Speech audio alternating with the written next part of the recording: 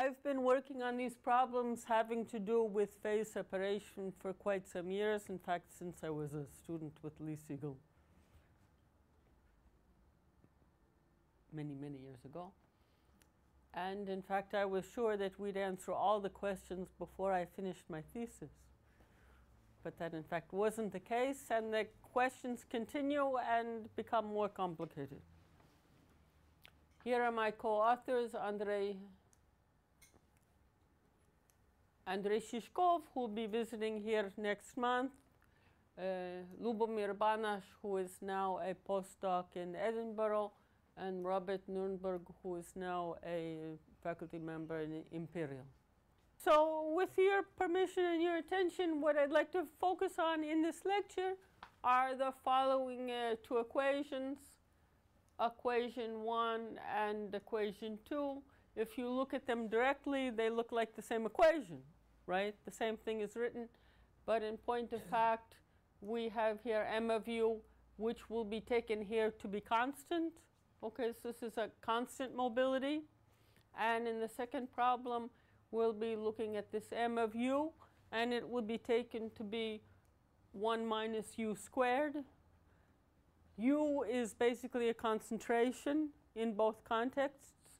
So u should go between 0 and 1 to make things symmetric, because you could have a concentration of two different components. So we normalize this to be minus 1, 1. And in this sense, in both problems, u is constrained to be minus 1, 1. U is constrained to be minus 1, 1. That's what makes it an obstacle problem. And in connection with what Philip was talking about, here we have, if u goes between minus 1, 1, you can actually be equal to plus or minus 1.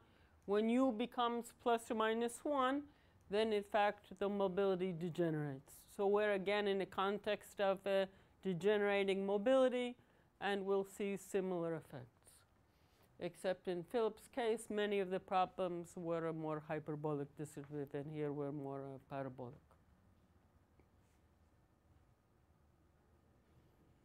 The first one can be attributed to Ono and Puri, and the second one, in fact, can come out of the Cahn-Hilliard equation in a particular formulation in a limit temperature goes to 0. In that context, it's called a deep quench, because you're taking the temperature down to 0.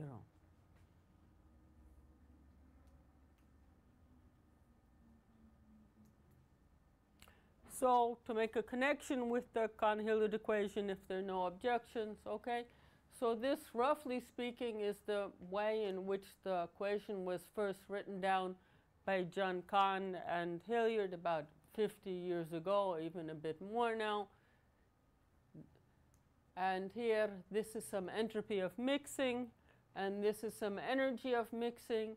And in fact, in the original formulation from over 50 years ago, they had this degenerate mobility in their formulation.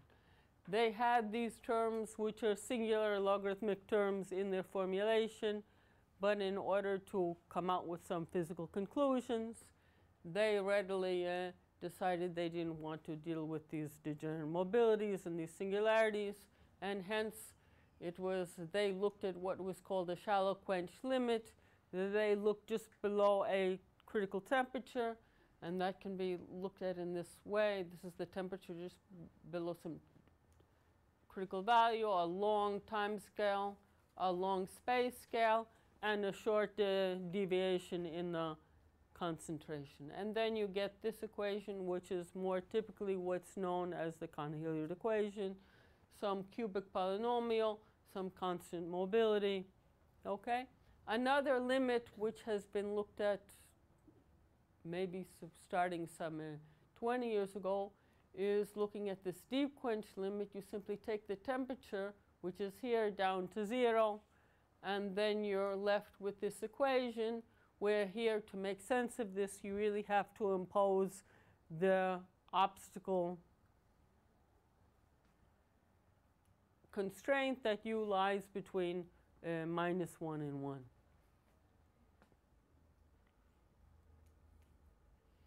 And here, just why bother worrying about this problem? I was told the other day, somebody in engineering, PDEs aren't good for anything. You can't make money with them. I don't know. I'm happy if this isn't the case. In any case, these models at least are good for population dynamics, galaxy formulation, biofilm structure, and swarm formation. I have to admit that none of these seem to be in the business of making money. But perhaps I'm wrong. Okay? Correct me if I'm wrong, perhaps. So you have these equations. They're good for things which scale between galaxies and biofilms. So it goes between, light years and nanostructures. You want to understand something about them. You want to understand their dynamics. Okay? So starting with the viewpoint of Cohn and Hilliard, רוצים שנדבר בעברית? לא? אני אעבור לעברית? It's okay? אתה מסכים? I understand better.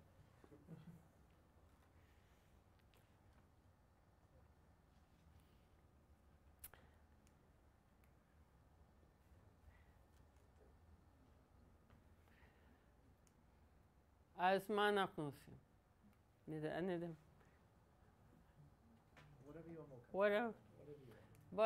אני אנסה בעברית.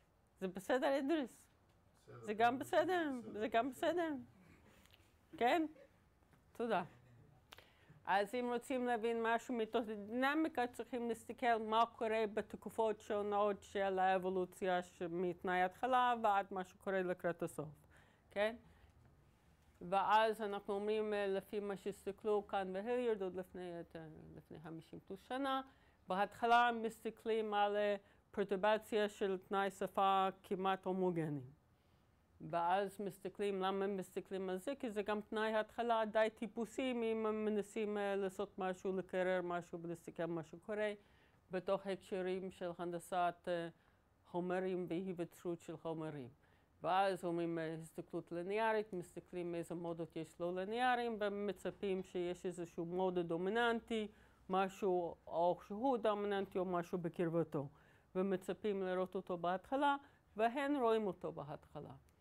ואחר כך, אחרי שאם זה צריך להיות בין פלוס מינוס 1, אחרי כמה זמן יש אזורים יותר ויותר גדולים של פלוס 1 ומינוס 1, אחד גודל בחשבון השני, זה מה שנקרא Coarsening או התגרענות, ואז רוצים כשאחד גודל בחשבון השני, הסך הכל הוא שאורך האופייני של המערכת הולכת וגדלה. בסדר? ואז רוצים לדעת אם זה בשביל משהו בתוך תעשייה וכולי וכולי, רוצים איזושהי שליטה על האורך שבו האורך גל הזה הולך וגודל. בסדר? אז קצת נומריקה. השותפים שלי, נירנברג ובאנה, שהם בעיקר אנשים נומריים, והיו דווקא מרוצים, שהם דווקא מפתחים קודים בשביל מערכות פרבוליות מנוונות. ולהן הם פיתחו דברים מסוג הזה יחסית מותאמים למה שרציתי להסתכל, ורציתי לשאול שאלות בקשר למבנה התכונות הדינמיות של המערכת. אז מה אנחנו רואים כאן? זה מה שקורה, זה בהתחלה יש איזושהי הפרעה מאוד קטנה, כן, וההפרעה הולכת לפי אורך אופייני וגדלה, וכאן מה אנחנו רואים? משהו שנראה די דומה, רק ההתפתחות היא כאילו יותר איטית כאן, כן? וזה המקרה דמוי מה שדיבר פיליפ, וזה המקרה עם M שווה 1. וגם כן זה כולו בשביל Deep Quench Obstacle Problem. אם אתם ראיתם דברים קשורים נגיד לכאן היליארד או משהו אחר של מעברי פאזות בלי הניוון של Obstacle Problem, התמונות נראים אותו דבר.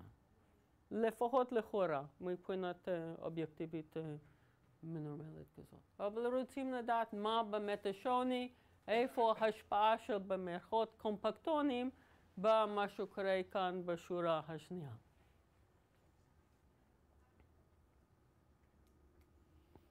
ואם אתם רוצים לדעת, כן, האם יש איזושהי תיאוריה מאחורי כל העסק הזה, אז לפחות כאן יש לנו איזשהו משפט, קיום ורגולריות.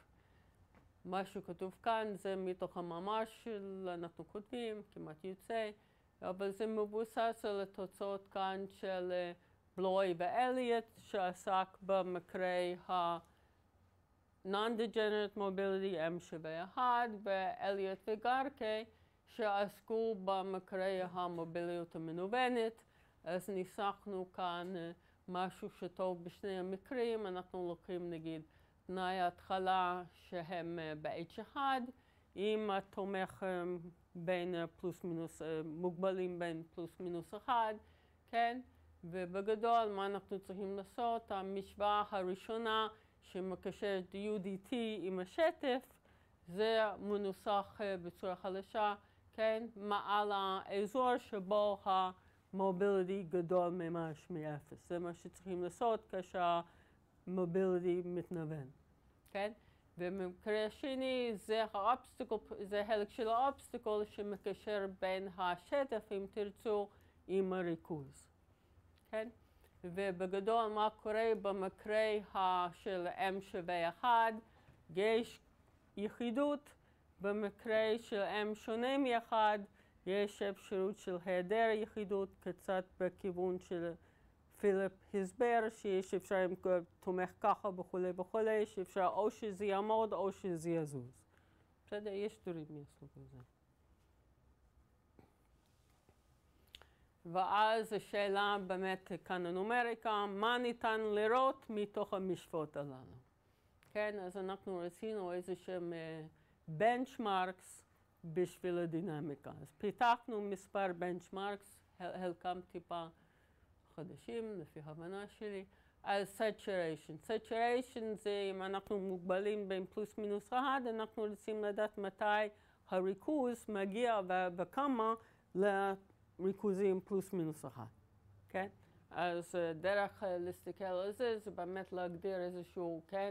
להשוות את הנפח, או כאן זה שטח כזה דו-מימדי, ניתן לעשות את זה גם תלת-מימדי, שהאזור שבו הוא שווה 1, עם הנפח הכולל, כן? ולהסתכל על זה כאיזשהו פונקציונל, כפונקציה של, כן? של הזמן, ומה אנחנו רואים בשמאל זה M=1, מובילי קבוע, וכאן מובילי קבוע אתה ממש מגיע ל-1? מה? אתה ממש מגיע ל-1 בדיוק?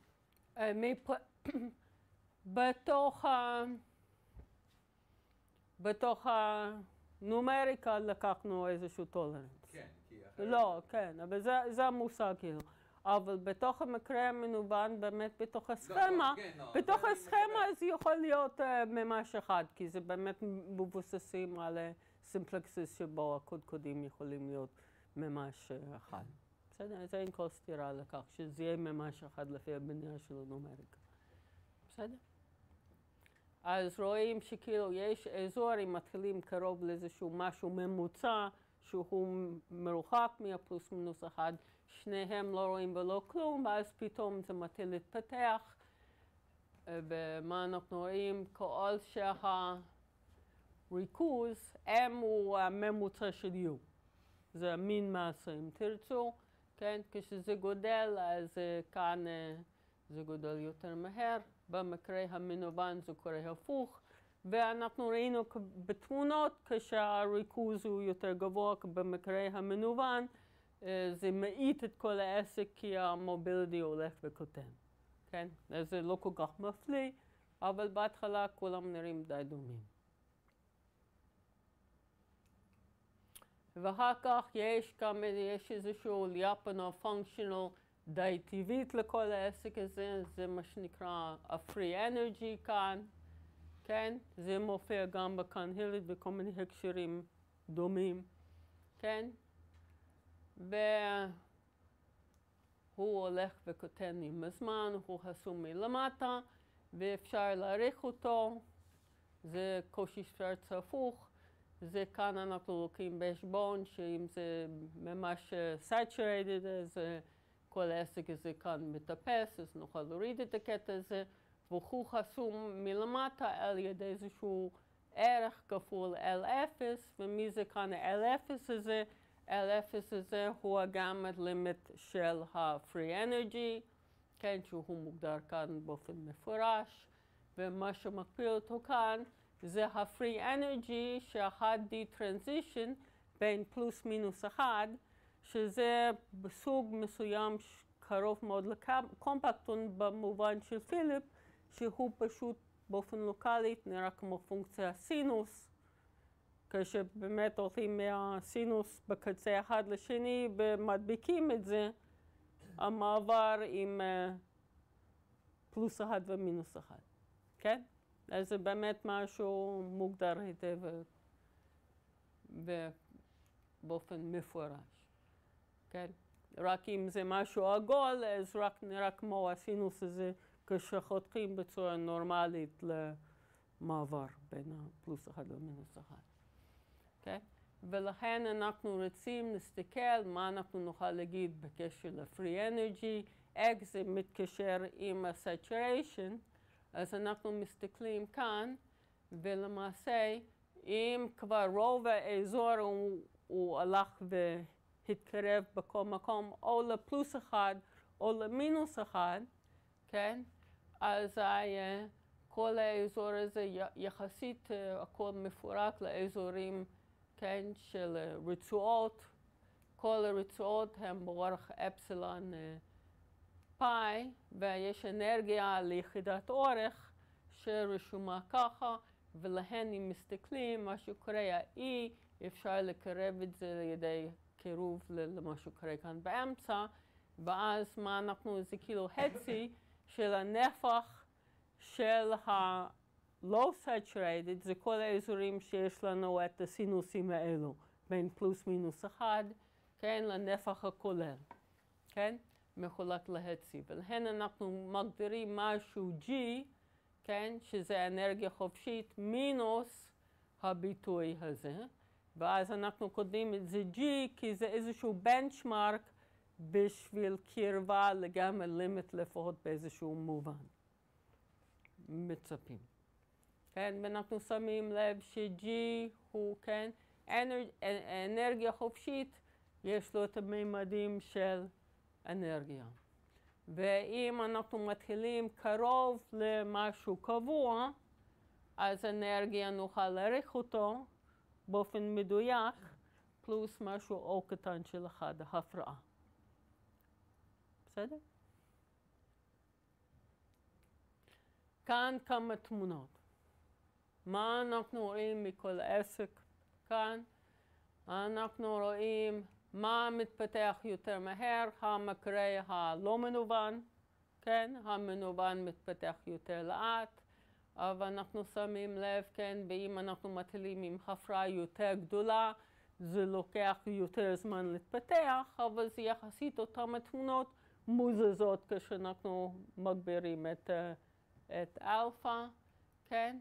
אז זה 1/E, שזה כמו גידול של האורך, כן? זה ה-S שראינו מקודם, אז מה אנחנו שמים לב כאן? מה שאנחנו שמים לב הוא, אם כאן איזשהו, כלום לא קורה, איזשהו מעבר חד, אז אם אנחנו מסתכלים כאן, הזמן כאן והזמן כאן, זה יחסית אותו זמן כאן וכאן. אנחנו עוקבים אחרי אותה תופעה באמצעות בנצ'מרקים שונים, כן? ואז משהו, צורה שונה, אבל אותם המעברים, כאן ה-G, אנחנו רואים כשכאן יש לנו מה שקורה, כאן מה אנחנו רואים בתוך G, יש איזשהו מינימום אחד גלובלית. הוא כל הזמן יורד, מגיע למינימום עולה, ורואים את זה בצורה די חזקה, וכאן ה-E עצמו, אנרגיה, כאילו הרבה זמן בקושי עושה כלום, כן? פתאום יש איזושהי ירידה מאוד מאוד דרסטית, ואז הוא ממשיך להתפתח, כן? ולמעשה הבנה מדויקת של כל השלבים האלו של הדינמיקה, מבחינת אנליטית, כן, הערכות, לא קיים. 3 דקות. בסדר. אז בואו אני התקדמתי בצורה. Coarsening יש רוצים לפעמים לקבל power law growth, יש שיטה של structure functions, שלא ניכנס לזה כי הוא גם לא כל כך מוצלח בשביל התיאור, כן? ועוד דרך אחת לעשות benchmarking זה באמצעות Betti numbers, the number of connected components, the number of tunnels or loops, ויש כל מיני תוכנות שעושות את זה באופן אוטומטי, כן? ובדקו את זה גם יראו משקוף ובוויינר במסגרת של נגיד כאן היליארד שראינו בשקף הראשון עם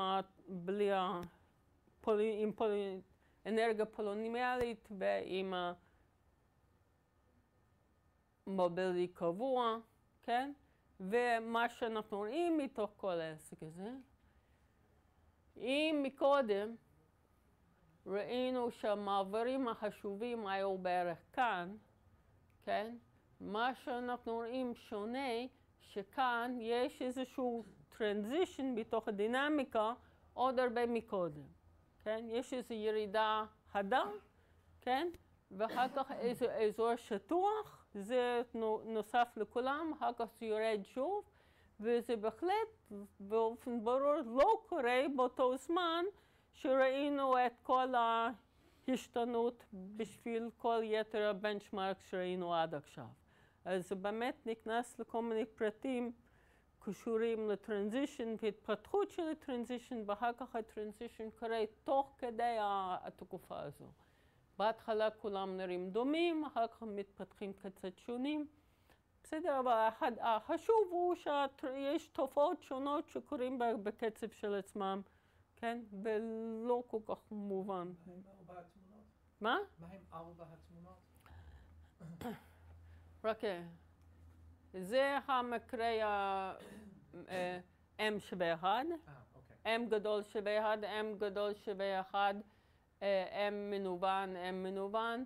כאן זה בטי 0, מספר connected components, כן? וזה כן. וכאן זה number of connected components, כן? וזה number of tunnels, כן? הם נראים די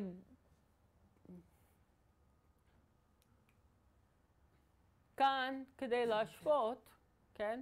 כאן אנחנו רואים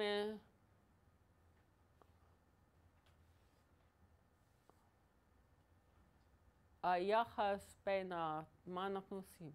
השוואה בין הבטי, number of connected components, הכולל יחסית לכמה יש שנוגעים בשפה. בסדר? ואנחנו רואים כזה ירידה, כל אלו שבתוך התחום כאילו מסתדרים להיות פלוס מינוס 1, וכל הדינמיקה הולכת לשפה. בסדר? והנה שוב שזה קורה בזמנים שונים. יש לי עוד דקה. אז רוצים גם איזשהו באונס לקבל הקצב של ההתגרענות. אז פיתחנו, זה קצת מבוסס על מגמה של קון ואוטו וקון וניטהמר וקונטי. אנחנו מקבלים חסמים חדשים, כן?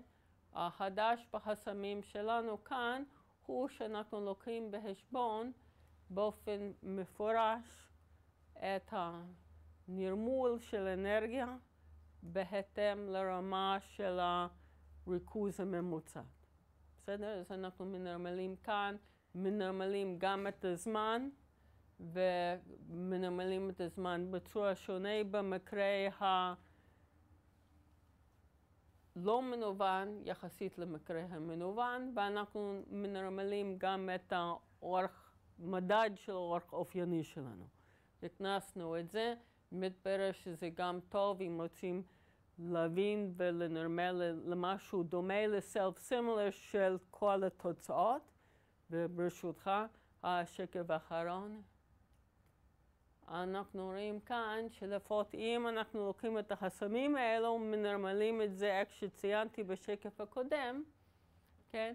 אז באמת כאן זה מקרה הלא מנוון, כאן זה במקרה המנוון, זה בשביל M'ים שונים, ואנחנו רואים שעד כדי 0.7 פלוס מינוס, יחסית החסמים בהתנהגות היא די דומה, זה עקרונית בזמנים ארוכים, אנחנו מקבלים את זה ישר מ-0 מסיבה שניתנים להסבר. כן, רק ה0.9 זה לפני זה, והנה לפני שתתרכזו יותר מדי על הערכה. תודה.